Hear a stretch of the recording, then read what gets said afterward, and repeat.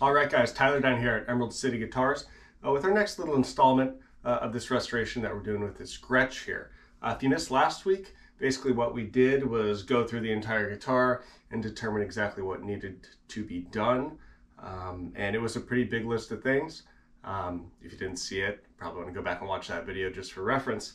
But I've been spending this last week kind of mulling over what I think my course of action should be on this. As far as order of operations, and I've kind of come to the conclusion that the really big issues on this guitar stem from the fact that this neck angle is just totally wonky. So I think what I'm going to do first is pull this neck, one, just to make sure that it can be pulled. Like I said last week, I'm pretty sure this is like Titebond wood glue that's holding it on, but who knows what else is inside that dovetail. If it's something that just can't be removed, then our kind of plan of action is going to be really different. So I think I'm going to get that off, and then once we see exactly what we're dealing with, we can go from there. Yeah, so let's just change up this camera angle a little bit, and we can get to it. All right, so before we get to pulling this neck, I'm just going to pull off a couple of these pieces that might get in the way once we start getting in there with the heat.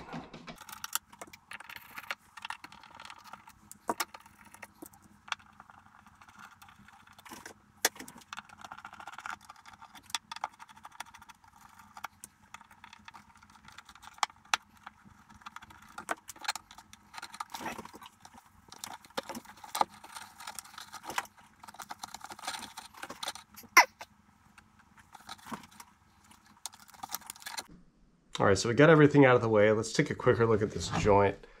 As you can see, it's very messy. As far as I know, it's Titebond, so I'm actually gonna start with dry heat rather than going straight to steam. I like this method more on Titebond just because I find if you get too much moisture in with Titebond, it gets almost like slimy and rubbery, and it's really difficult to pull that dovetail. For things like hide glue, you absolutely need moisture and it's not going to happen without it. But for this, I think I'm going to start with some dry heat and just get going with the spatula around these joints and see where that takes us.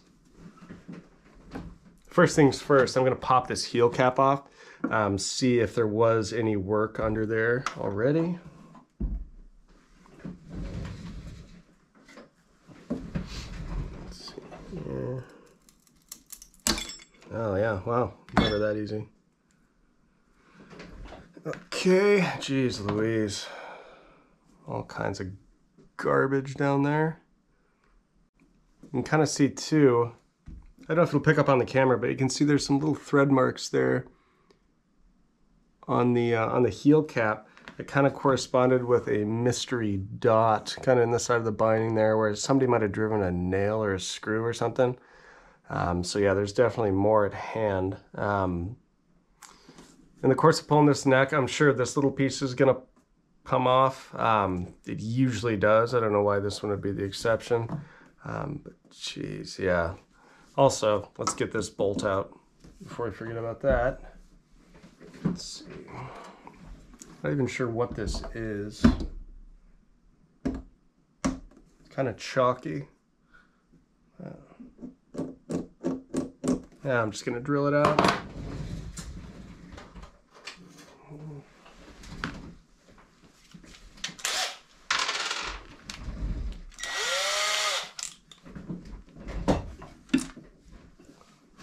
And keep this in frame. Uh-oh.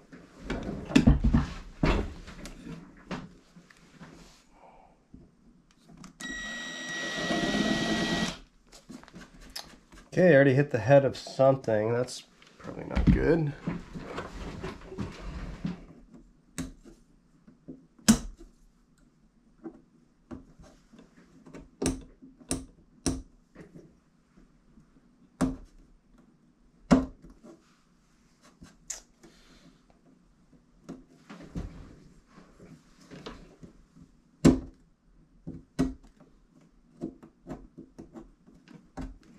Looks like a big flathead, maybe?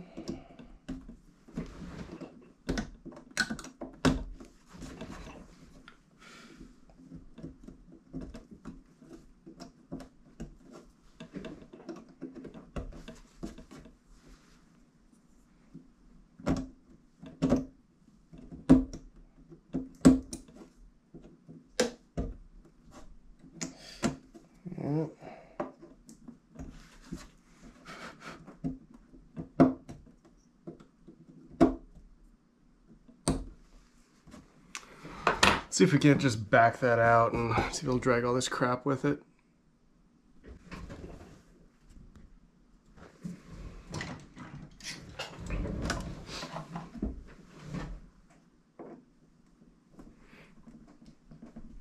Oh, that's pretty tight.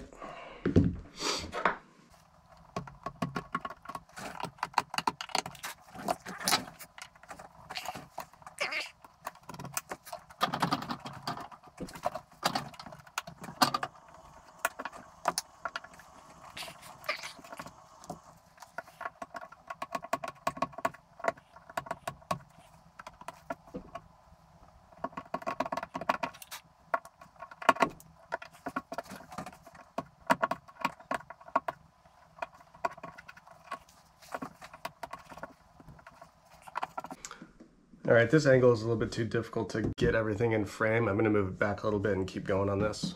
All right, that's a little bit better. So yeah, this thing is just not wanting to come out. All the way on the edge here.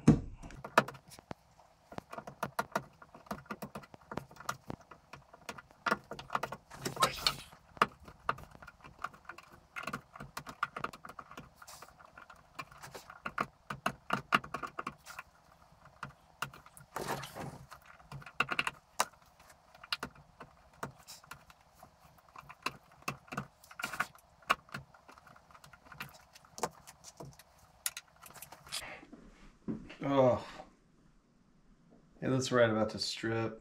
Jeez, what is holding that on?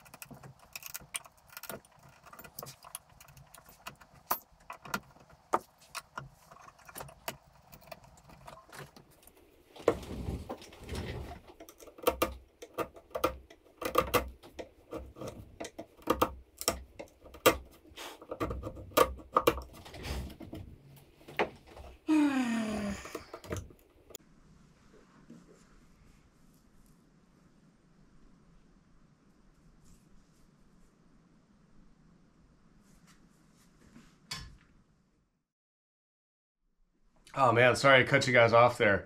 I had to take some pretty extreme measures. I don't know the last time I saw a fastener that freaking recalcitrant.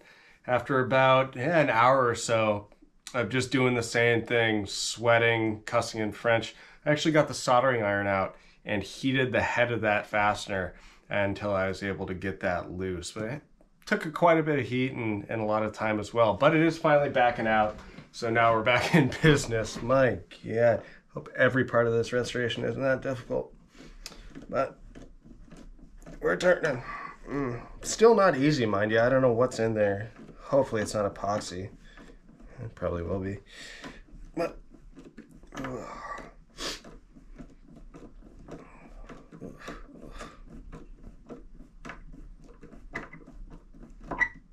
that's a big guy. All right.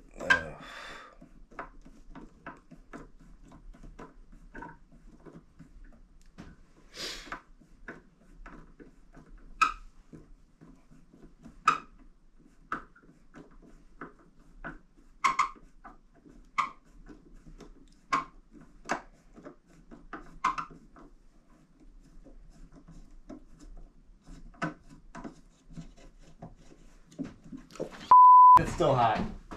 Ooh. Oh.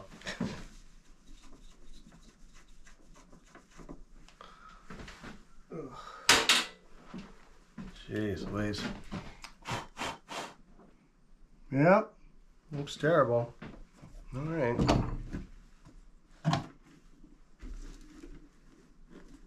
Cool. So that's out of there. Let's see if we can work the spatula under this extension a little bit and see, get away without using a bunch of heat. Right. and the squeeze out goes all the way under, right near the pickup. It's just everywhere. Ooh, wow. That felt pretty good. Okay, a little headway there. Oh man. Oh sure. Yeah, that's still tight on. Man, that's a lucky break. It's about time. Oh yeah, this is letting go really nice. Nothing else horrible will happen today. Yeah. Oh man, that whole heel is still hot. Jeez Louise.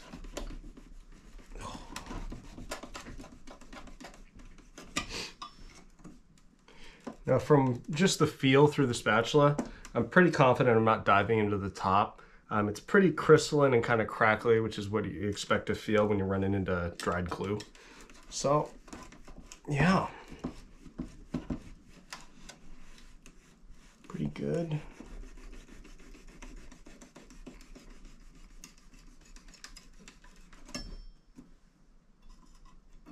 Yeah. Well, excellent.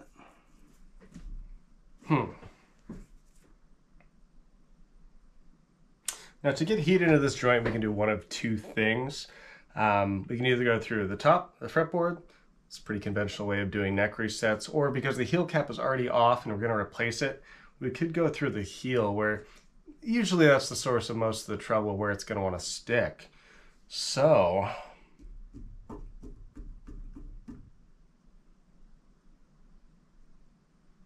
I don't know. I think I'm going to go through the heel, especially because, like I said, so much junk and dried glue right back here under the heel. That's where I want most of the heat. So I think I'm just going to go straight down through there and then fill that later on. Also find out in the process of all of this that there is no fastener in that little mystery hole anymore. Looks like it was drilled and then taken out. So that's good, I guess. But excellent.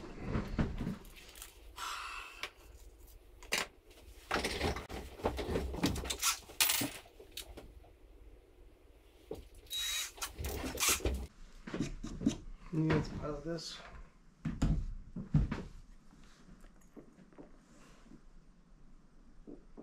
Go a little off center. Just kind of follow it back that way. Maybe try to find one of the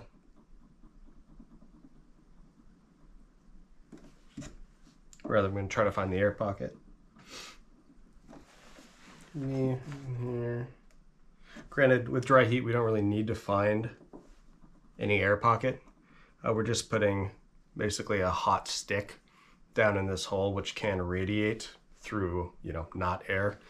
Just go wood to wood. So it's not totally necessary that we hit that, but still would help. Let's do here. It's going to be good enough, so not too far past the threads.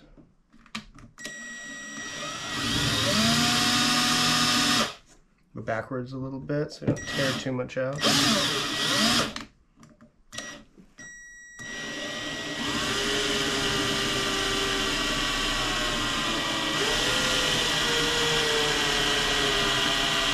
Haven't hit metal yet, that's a good sign.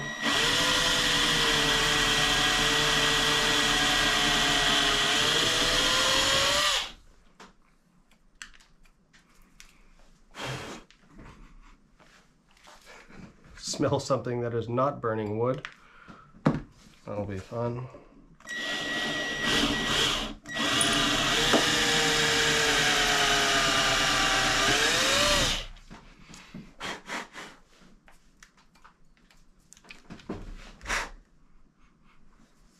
Okay.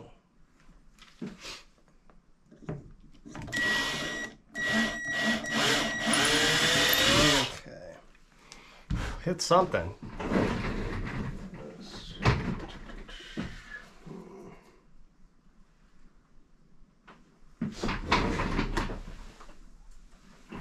Sometimes you can find an old end of a string you can stick down and kind of get a better feel for where you are. Go a little bit further.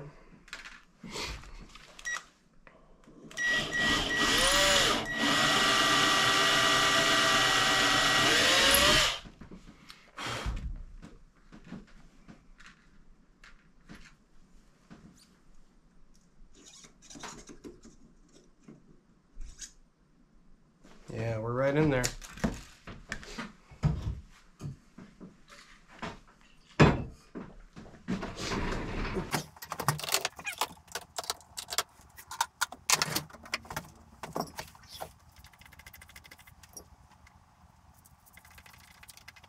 All right, so to actually apply this heat, we're going to use a little contrivance called the heat stick.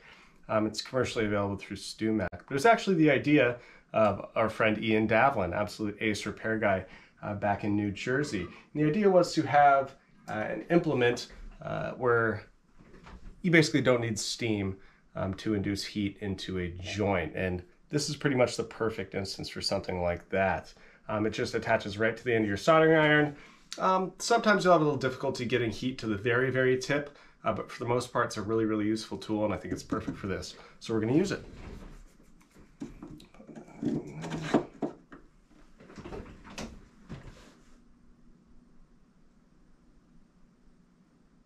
I typically set my iron to around 770 for procedures like this, Fahrenheit degrees that is. But this is it's going to be another very exciting piece of YouTubery. We just got to sit and wait. So yeah, I'm sure I'm going to time lapse most of this. But yeah, just kind of stay diligent, feel the outside of the heel, make sure the finish isn't going to overheat. There's not much to do otherwise. All right, so it's been about 15 minutes of whopping that heat in there. I'm just kind of going around the perimeter with the old spatula and spatulette. And it's starting to come loose a little bit. You can see it's pulling at the heel and a little bit on the side to side. The fretboard extension basically came all the way loose with virtually no heat, just with working the spatula under there. So yeah, I think we're getting there. Not too hot on the outside, so I feel good about the finish, but yeah, definitely some movement. So all right, so we're getting real close here. I'm going to pull the heat off. And it's hot. Get this upside down. I'm just going to kind of clamp the neck tightly into the vise, then I can wiggle this body, get it loose, hopefully off. See how much play there is in that body there. Oh yeah, we're kind of, yeah.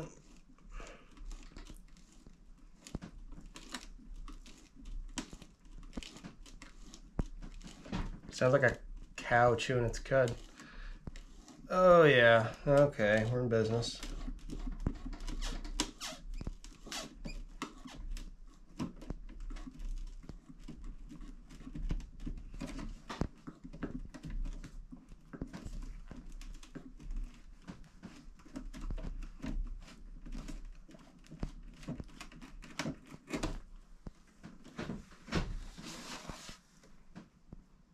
About right. See that all bumping around. Oh Lord, let's see what happened there. The scene is similar, yeah. There's glue everywhere, including the cheeks. But all in all, honestly, not as bad as I thought. Let's just look at that. Jeez. If any aspiring luthiers are watching at home, this is something that would be considered too much glue, and in all the wrong places, no less. So the dovetail still is intact though. Nothing came apart, nothing caught fire. What is that? It looks like chocolate mousse. Kind of good.